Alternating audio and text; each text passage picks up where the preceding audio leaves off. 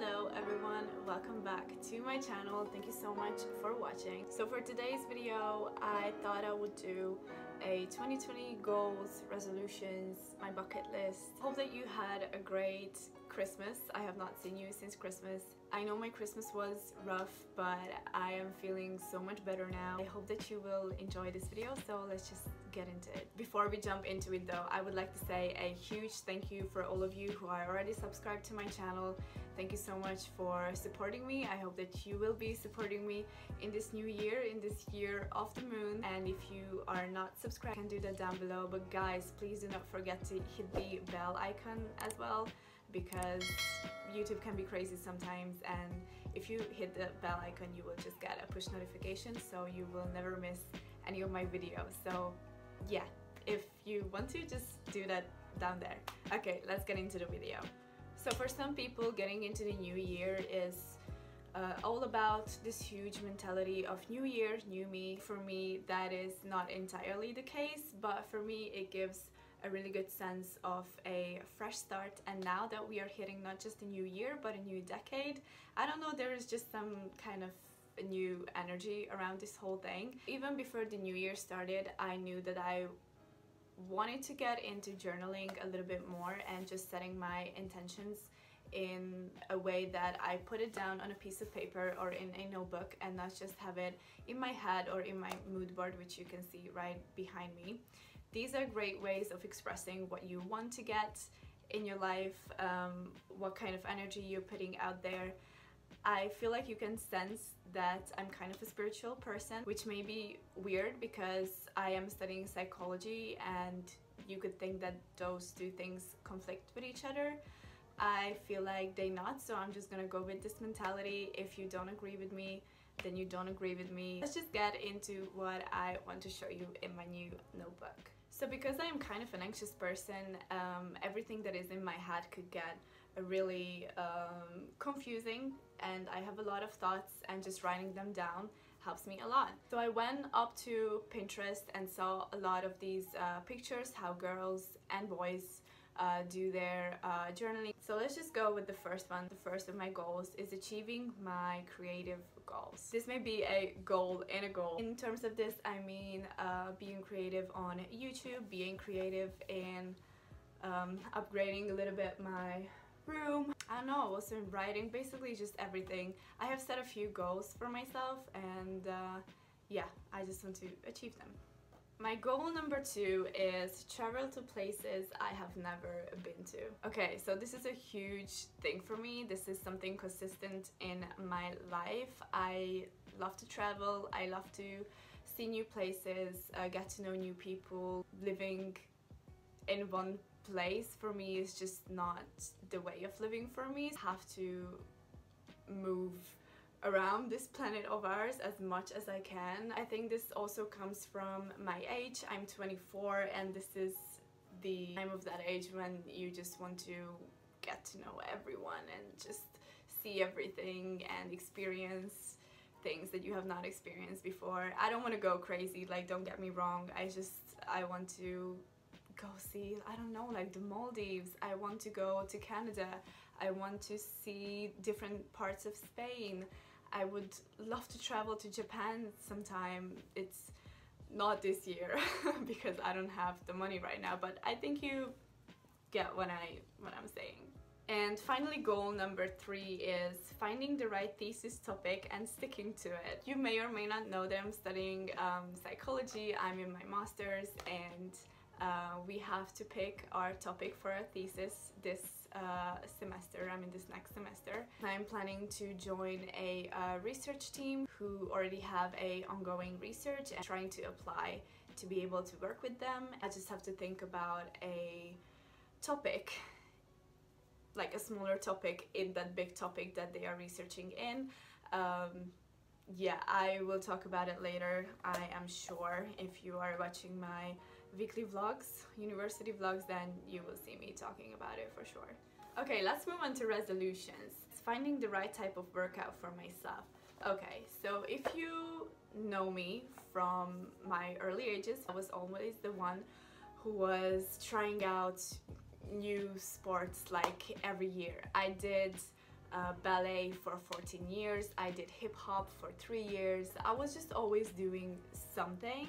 Why I wrote this down is that I want to find the right workout for myself so that I will stick to it. Okay, resolution number 2, journaling every day. Yeah, so this is also about being consistent and just not being like, okay, I will do it in the first month and it's 2020, let's go, let's get it. And then after after a month, like university comes back, exam period is done, and you're there with like empty pages and you forgot to do it again. So I don't want to be like that. I want to grow from this because I am seeing that I'm growing for this. I've only been doing it for a week and it just feels so good. Like every night I'll sit down and I just fill out the pages that I will show you in the planning part of this video. So yeah, journaling every day, doing that. Okay, resolution number 3, taking even more care of my mental health. Whoa, okay, I think that it's pretty obvious that I'm a huge advocate for mental health. In Hungary, it's a bit hard to be open about this. I feel like it may be just only in my surroundings, but in Hungary what I see is that it's really stigmatized.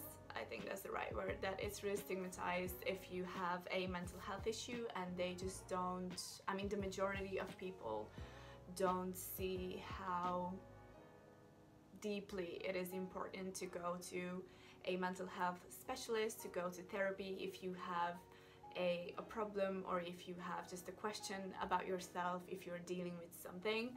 Whether on the other hand, if you have an injury and it's something external and I don't know, you break something, you go to the doctors right away. I don't like this way of thinking. I get why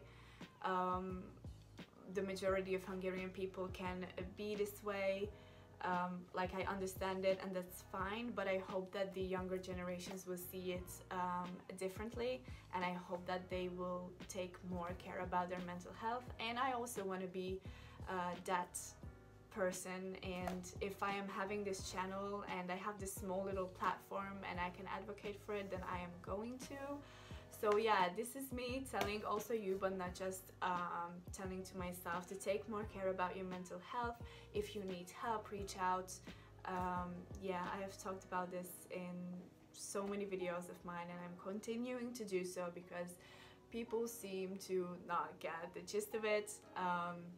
Yeah, bottom line is that. So how I am planning to do this is by journaling, by doing yoga and meditation, and also traveling for me, again with this topic, but traveling for me just helps a lot. And I am also in therapy, which is kind of like half of it, like I have to do it, but I also want to do it. I have to do it for my course, but I also want to do it because I need help with a few things. I want to be able to help people in the future and be a good therapist, and to be able to do that I have to be like kind of 100% okay with myself, so I don't project my problems onto my patients in the future. So yeah, taking good care of our minds and not just our body. Is ditching another fast fashion brand. I've talked about this before as well. I also don't want to be a hypocrite that I don't buy anything there. That is not true. I have ditched H&M and Zara in the last year. I completely disagree with their way of thinking. It's not ethical and it just makes me angry so much. I always think like, oh, those shoes look bomb, and I would look so good in those and I would feel myself. And then again, I think about the children and the young women and the young men who are working for them for $1 a day for 12 hours a day, and then I'm like, okay, just I don't want it. Like, I can buy something else from somewhere else. I have no idea which brand I'm not going to buy from this year. I'm just taking baby steps. I could talk about this for hours, so let's just get into the next one. I also wrote down motto of the year. 2020 is going to be, or it is already, the year of the moon. I will stop touching my hair now, I'm sorry. Ugh, I just don't know how to put it. I just watched it and it's just like huge, like a lion, like I look like Dobby. Yeah, perfect. So moving on. Year of the moon. It can mean whatever you want it to mean for you. My motto has kind of something to do with it. Less is sometimes more. I am not going to get into what it means for me entirely, but for example, I want to buy things that are going to be with me, and they may be on the more expensive side, but it will be something that I will use not just this year but in the next and in the next. So I guess what I mean by this is I'm trying to invest in myself a bit more and trying to be more conscious about financials. On the other hand, about my energy, where you put your energy, that will become your reality. I am just seeing that it's extremely true. Whenever I am focusing on something and focusing on creating something, I don't know how to put it into words. You just realize it, that a mentality that you have, if you're always like, oh, I'm never gonna do this and it's never gonna happen, and you quit, then your mentality switch into this negative space, then what you're gonna see in your life and in your everyday are just the bad things. That's not good. I mean, at least that's not what I want my life to be like. So that's why I'm trying to create a space and trying to create a mentality when even the worst and the shittiest moments in my life happen, because there have been a lot in the past, and I'm sure that there are gonna be so bad days in this year and in my life forward, which is completely normal, by the way. I just want to be that person who sees the small little light, like the small things. I know that I'm rambling and I'm so far away from what I started out with my motto, but what I just wanted to say is that having a positive mentality doesn't mean that you have to be positive about everything and anything that happens to you. It means, I mean, at least for me, it means seeing the bright side, even of the bad things. Let's move on to my bucket list for the year. I'm trying to speed this up because I don't want this video to be super long. First, handstand in my yoga practice. I've tried this before, I failed, I kind of did it, and I also got made fun of in my last university. I don't know what was that about. That's not nice, guys. I'm trying, like, I know I'm not perfect, but yeah, a handstand. I want to be able to do it. I see these pictures and I just can't imagine how much strength goes into this.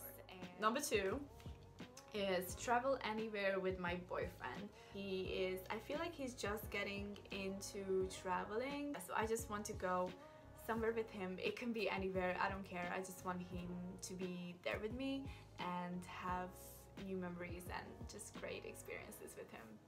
That was so cheesy, but yeah, that's on my bucket list. Last but not least is writing another song. Yeah, so I was just thinking about this. If you scroll back in my YouTube page, you can see that there is a video that is called Exhale Me, and that is a song that I wrote a year and a half ago. I wrote the lyrics, and one of my really good friends and great musicians helped me with the music. I'm just so grateful that I did that project. Yeah, I just want to make it happen. I just want to do another song, and this also like is in connection with being more creative and achieving my goals. So wink wink, I may do something else, another song, who knows. Okay, so these are my goals, resolutions, bucket lists, and also my motto for the year. I'm also going to show you right now how I am planning all of this and what I have in my planner so far. I think it's a great thing because you can customize it for yourself. My best friend Orshi just got a planner from her twin sister and she was showing it to me yesterday, and although I love these planners. I also have one which I've showed you like a ton of times, this daily planner. I love it. It's just really strict, like it's already laid out for you, and so I've decided to only use this for my academic things. If you want me to get into that a bit more, then just leave a comment down below or send me a DM on Instagram. This is my Instagram and I will show you, but I will stick to university stuff in this one. Getting back to my journal, on the first page you would have seen that I have goals, resolutions, the motto and the bucket list for the year, which we have just talked about right now. I want to start off every month with a motto or like a quote. For this month, for January, as it being the year of the moon, I wanted to start this out with the moon. The quote that I wrote down is, "Be the moon and inspire people even if you're far from full."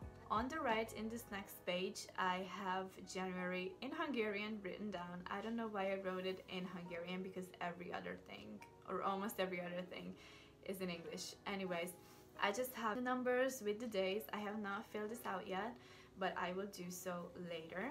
If I flip the page, I have the morning routine part, which I have also not filled out yet. I want to fill it out when I am really getting into a routine. On the next page, I have the dates again, and I have events on the right, and I have tasks just below it in Hungarian. I will just write only the main events and only the main tasks that I have for this month. If I flip the page, I have my goals and my favorites. These goals are only for January. If you look on the right, I have this little jar which represents my savings. On the left of the jar, I have the amounts of money that I was able to save, and on the right, I'm going to just write down the date when I achieved that goal, and below that I have spent on, so I will just write down whatever I spent on this month. Flipping the page, we have the Netflix and movies section. I will just write down whatever I have watched this month. I am starting to watch Rick and Morty season 3. We started watching Harry Potter in order with my mom and her husband. We've already seen these movies a ton. They're my favorites. I grew up on it, so yeah, it's just nice to watch it all over again. On the right side, I have the YouTube section. I have every day written down, and I just highlight whenever I'm going to upload something. But I will also write down ideas when I have new ideas for a video. We're almost at the end.